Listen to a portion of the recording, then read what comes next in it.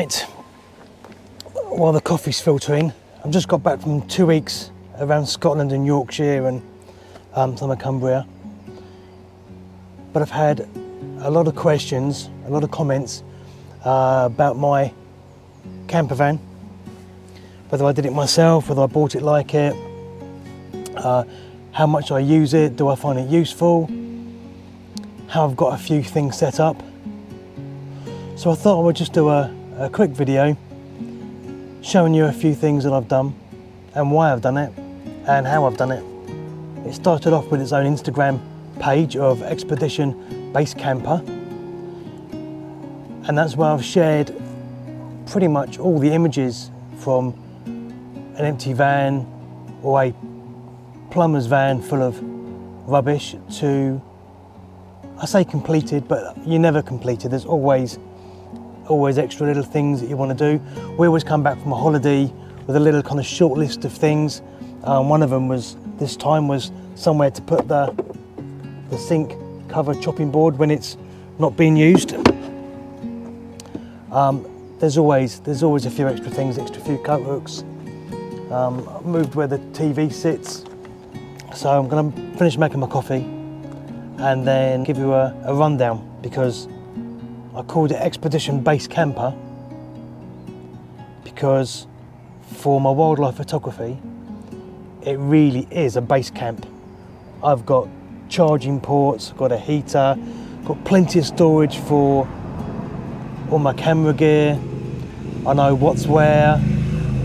I know that 9 times out of 10 when I want it, it's fully charged. Let's make my coffee.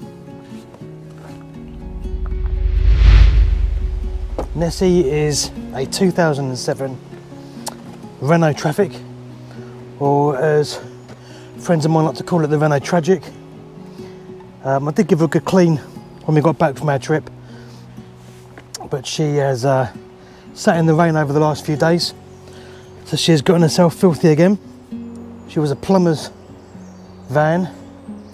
She's now done about 170,000 miles. She has had a new engine. So on that engine, it's about 10,000 miles. One of the first things I really wanted to do was to put the all-terrain tyres on. Now, it wasn't the first thing I did, didn't do it for a couple of years. And I really found that on some sites, some grass pitches and some wild camping pitches, that when it was wet and muddy, just a normal commercial tyre on a front-wheel drive, you get stuck. Now, I've always had four-wheel drive cars, so I've been used to BF Goodrich all-terrain for probably the past 15, 16 years. So I went with another set of those. I do a lot of dirt tracks and not off-roading, but dirt off-roading in Scotland. Some of the tracks that I've been down, there's no way I would take either one, a pristine vehicle that I didn't mind scratching or putting a few dinks and scrapes in, and I certainly wouldn't have done most of them with normal tyres, which is why I've gone for the BF Goodrich all-terrain. Now, I stuck some trim on the wheel arches just to help with the stone chips, because these tyres do pick up a lot of stones. The roof rack was a big thing for me. I had the awnings from my previous four-wheel drive, and I've also got a tent that clips on underneath the awnings that I'll stick a couple of pictures here for you to look at. I wanted perimeter lighting, so there is LED, 16 watt LED on each corner. So when I'm parking up at night, or I've got the awnings out and I just want some external lighting, or we're in the middle of nowhere and we hear noises outside, it just happened once or twice, I could just floodlight them or anything, any vehicle that was around. And I do feel that I need to sometimes, especially when I'm wild camping in the middle of nowhere. I'll put my coffee down, I'll grab the camera. Right, you can see the perimeter lighting, and there is one on each corner. Another thing that I found quite important for the van was the little wind deflectors because the wind really whips in on those, not very nice at all. I also installed, there's some LED spotlights behind the grille there, and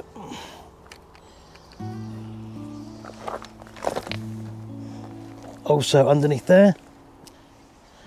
You can see that's during the day, pretty blinding at night time. And there we go, there's the perimeter lights as well. Another important thing I wanted to install was the side window. Again, everything other than the rear windows I've installed myself. Extra water, an extra 20 litres. I do have two 15-litre water tanks on board, fresh drinking water, a bag for rubbish. I have a bin inside the van, but when that bag is full, which it seems to be every 2 or 3 days, it means that I can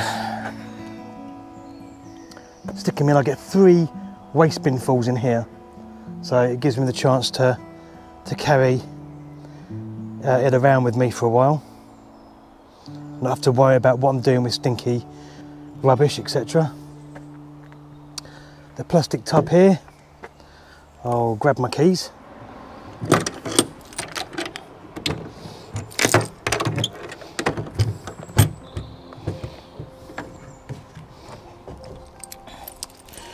Right, this is just where I want to keep anything external that, again, it's going to get dirty, levelling ramps. I've got a mat for your feet for the shower, which I shall show you shortly. It's a collapsible bucket and a collapsible washing up bowl. If we're doing anything that's bigger than, as for when there's anything of a greater volume to wash up that I can't do in the small sink. And also I've got a black dry bag that lives in there, and then each day dirty laundry gets put in that bag, tied up and stuck in there. I mean, it's supposed to be waterproof. It's water-ish proof. In fact, it was so watertight when I first put it on, and being black plastic, it used to sweat, and everything inside there used to get absolutely sodden. So I put a vent at the front there to help it breathe and stop the rain getting in.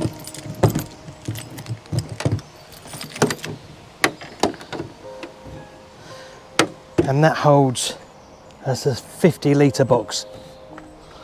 Move around to this side, these are recovery boards. If I get stuck in mud, or stuck even in a field, or I end up down a small ditch because it's full of grass, happened a few times. I've had nothing major, no major things go wrong. Like I said, I've owned 4-wheel drives all my life, so I kind of know what limits of my vehicles are. But they're on here in case I need them, or in case I need to help anybody else get out of a sticky situation.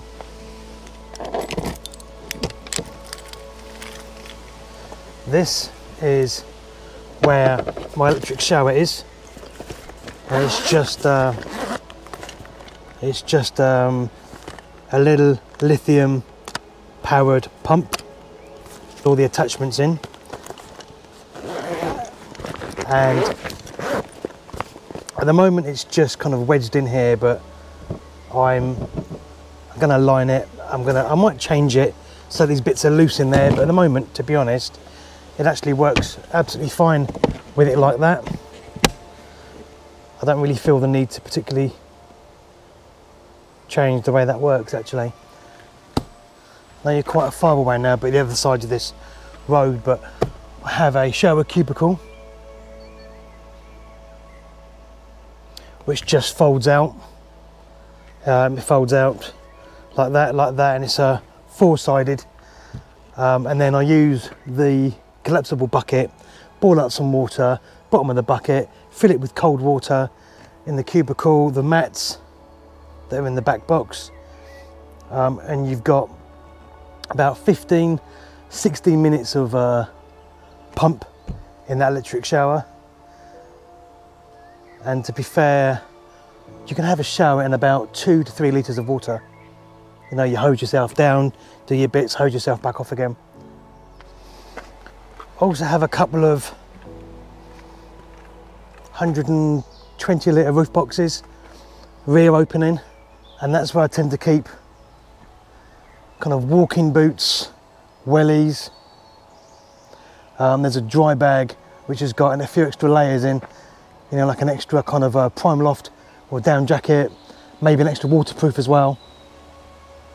And then in that side I try and keep all my camera gear, my ghillie suits,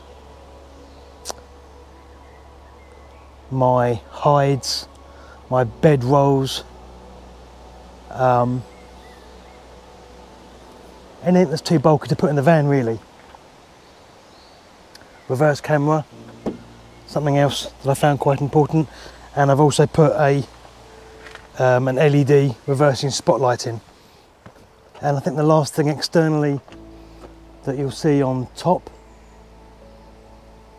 is the 150 watt Renault solar panel, which I installed a couple of years ago, as I have two 130 amp leisure batteries that run everything. The main draw on it really is the fridge, which you'll get to see in a minute. But other than that, externally, I think that's it so far. Let's have a quick look on the inside. Like when I'm away on my own, my camera bag tends to live on the passenger seat, which I changed. It used to be a big bench seat, but I've changed it to a single seat, and I've just put in some bit of box storage, bit of a cubby storage there, somewhere to put my drinking cup, usually my sippy, of a Stanley sippy cup which normally sits in there, and this is where I've installed the little 12 litre fridge.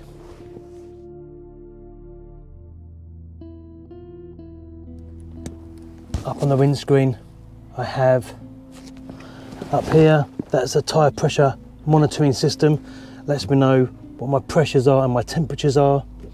I then just got my Garmin satellite navigation, then my reverse camera, my CB radio, and I took the stereo that was out of here, that was in here, and I've installed my original just cheap head unit. And then I've got switches for my reverse camera, switches for the roof lights, the perimeter lights of each corner, and a switch for my zombie lights. My reverse light comes on automatically when I put it into reverse gear. I have a split charge battery system, so that keeps my starter battery charged first, and then once that's fully charged it reverts to my two auxiliary batteries and keeps them topped up. The solar panel also keeps everything topped up. It tops up my leisure batteries, and then that keeps my starter battery in tip-top condition. I put an armrest in because the angle of these doors, as you can see on the other side possibly, they're very slanted, and I wanted to have somewhere I could rest my elbow whilst I'm driving. A couple of storage pouches, sunglasses, binoculars, because you wouldn't believe the amount of times you need to pull over when you're in Scotland because something is exciting flying around, or other mammals or wildlife. A few tools, shovel in case I need to dig myself out, or if I'm digging a hole to for the other reasons you dig holes for, and then a fire extinguisher that's either for myself to use or to get someone else out of trouble, and an LED torch just mounted to the A pillar, and I think that's it in the front. Let's head into the back.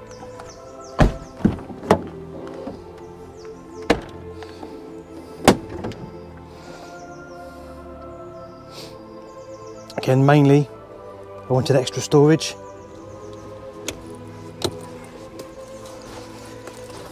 That's where I keep my chemicals for the Chemloo, washing machine liquid for when we need to get our laundry done, and some extra gas bottles for the gas hob.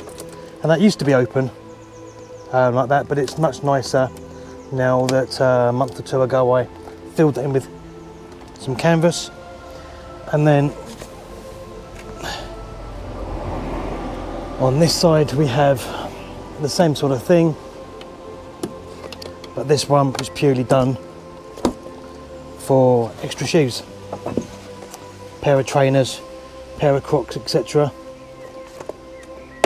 And again, I just thought it was nicer to have it covered. Doesn't take long to do. Right, rear drawers. We've got some lighting that comes on at night time that helps me look inside the cupboards. And then this side is kind of my mechanics side, I guess. I've got funnels and torque spanners, recovery straps, high vis, tyre puncture repair kits, warning hazards, some straps, oils, etc. I keep in there.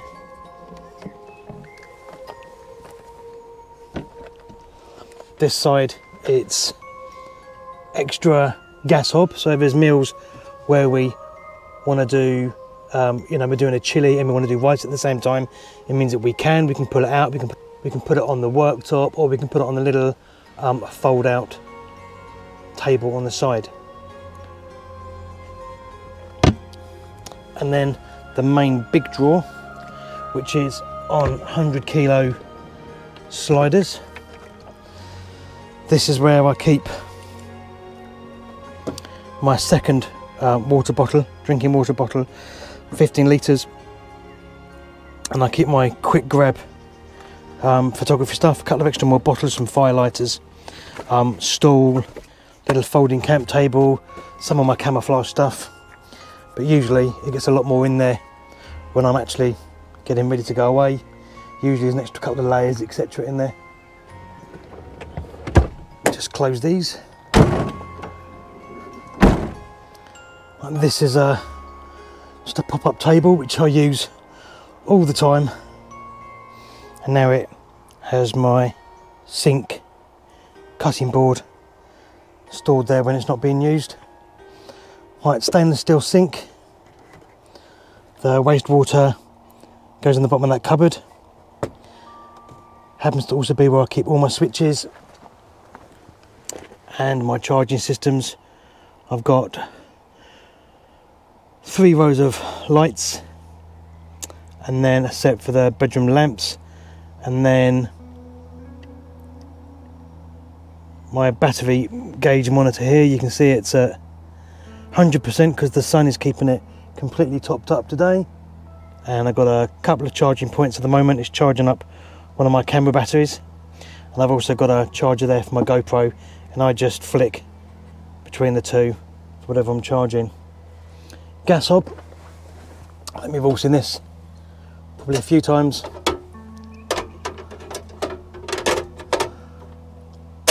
I made the gap underneath so that I would have to flip the top over to close it, because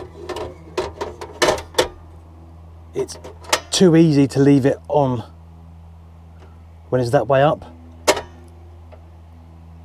But this way you have to unlock it and turn that over to fit in. So I know I can't put it away without shutting it all off. And that's just a little extra safety point for me. So it was quite nice. It was just a quick idea to keeping that concealed. Some hammered copper. I got into a real kind of fit with all this hammered copper in here. I think it looked quite nice with the timber and the black iron. So underneath here, that's the other water tank that's being used at the moment. Keep the washing up liquid, and one of the batteries is behind here.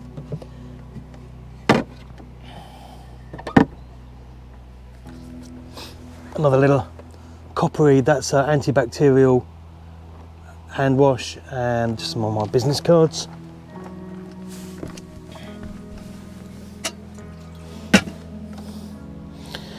Some more drawers. It's got all our cutlery, firelight, papers, etc. in it, and that slides around, so it just means that it gives you more scope. Food pantry.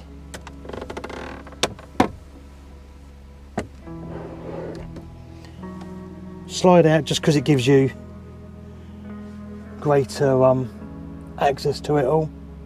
And there's a little shelf at the back there. Socket.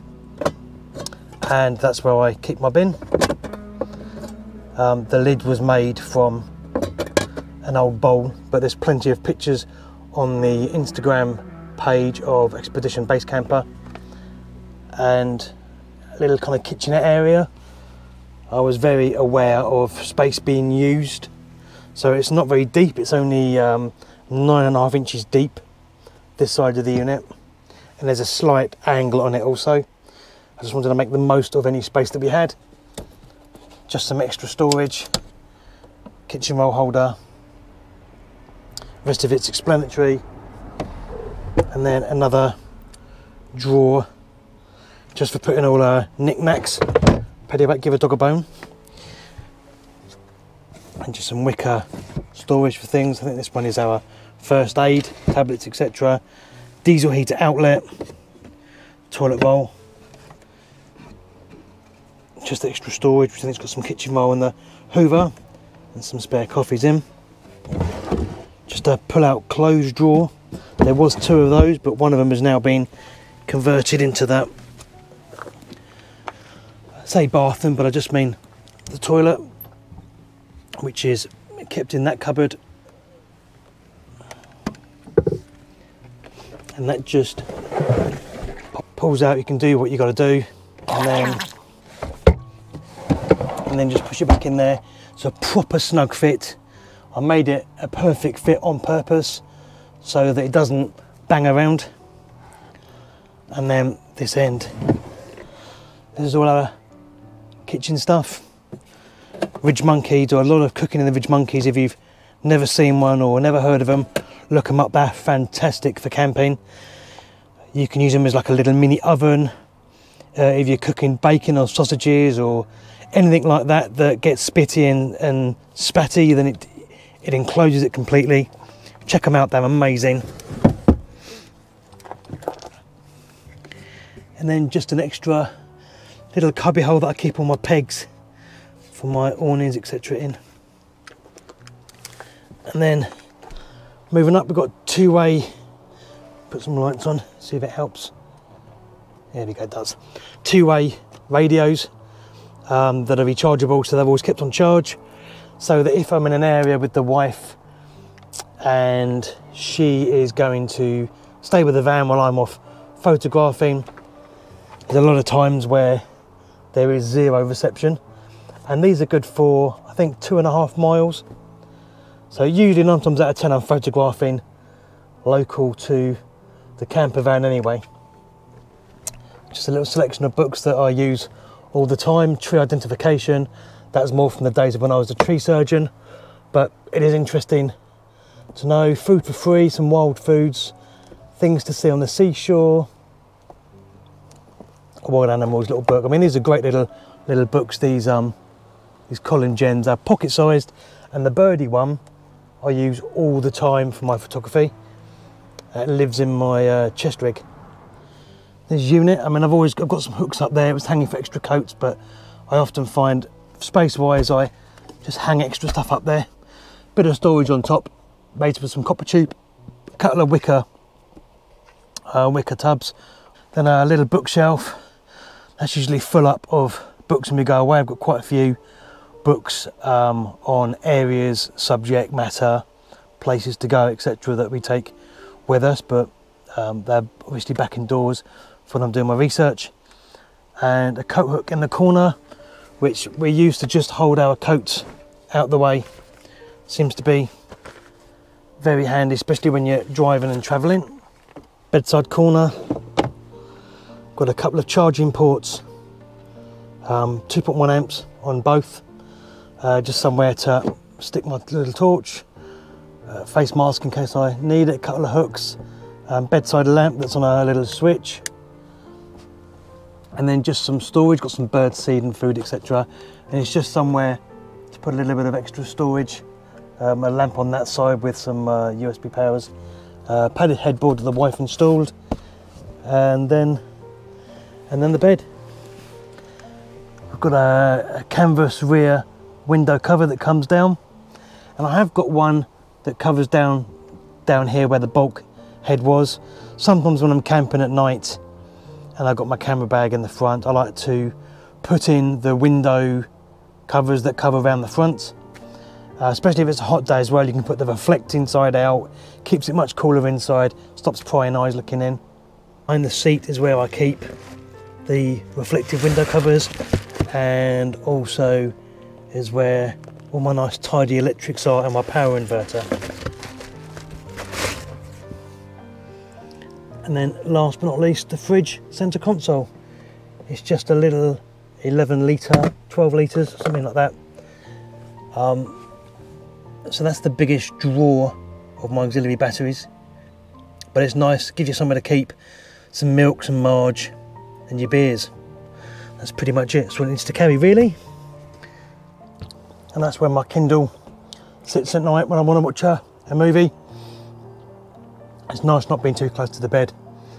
And even if I want to watch something and I'm sitting down here, it means I can still sit and watch anything, but 9 times out of 10 I'm looking outwards if I'm sat here during the day.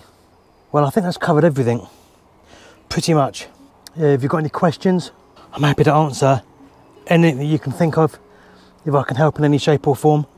Like I said, I've had it since 2018, so I bought it before the mad rush of 2020 and 2021, so I bought it at a very good price, and things have just slowly evolved. It was very basic to start with, as I'm hoping that I've flicked up loads of images of the build whilst I've been doing this video. There's always extra things I want to do and I'm going to do. I didn't have a sink to start with. I just used to use the collapsible bowl. I didn't have water pump with a tap. It was just, I poured it out when I wanted it. It was very much like a dry, warm version of just camping, which is kind of what I wanted. But one, the older you get, the more kind of ease you want of it. And two, because I enjoy building and mucking around with the van, it also, when you start using it a lot, which I've used it a lot, even my day trips, like today, I'm out photographing the buzzer today, and it gives me an opportunity to stop, have proper lunch. If I've got editing to do, I'll often sit in the van, like where I am today. You've probably seen from the drone footage that I'm kind of in a back roads. If I'm going to sit and edit, there's no point sitting at home at a desk. I might as well be sat here amongst nature. It's a damn sight less stressful and more focusing, if I'm honest. Well, I hope you found some interest to this video. I know it's not a wildlife video. I probably class this as one of my biggest tools and equipment that enables me to go out wildlife photographing. A lot of the places, a lot of the photos that I've managed to get is because I've managed to just park out in the middle of nowhere in Scotland, and I haven't got to worry about getting back to a hotel or a B&B or putting up a tent when it's raining or when it's freezing. I mean, I've been away in January, had the diesel heater on low, left it on till about 1 in the morning, left the window open, left the side window open, left the front windows open, get a bit of circulation, and I was really snug, sat and watched a film. So real comfort, and it's not cost me a great deal to build either. But like I said, it's opened up my options, and I've travelled further and wider than I ever had previously because of having the camper. I've been able to do sunrise and sunset shoots, knowing that all I've got to do is go back to the van and make some food and have a sleep. Or I want to do sunrise and sunset when it comes to certain wildlife.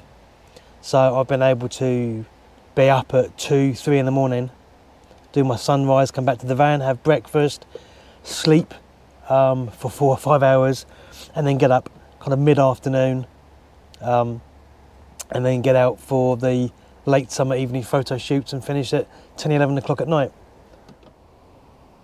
I've recently set up a Patreon page, as a few people have asked me how they can support me. So on top of clicking the like, subscribe, and all that good stuff, it now gives you an opportunity, if you'd like to help fund my travels away. So until next time, thanks for watching, take care.